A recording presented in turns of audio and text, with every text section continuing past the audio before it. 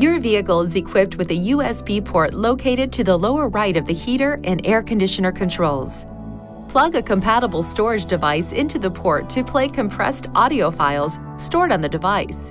To use an iPod with the audio system, connect the cable supplied with your iPod to the USB port. Then connect the other end of the cable to your iPod.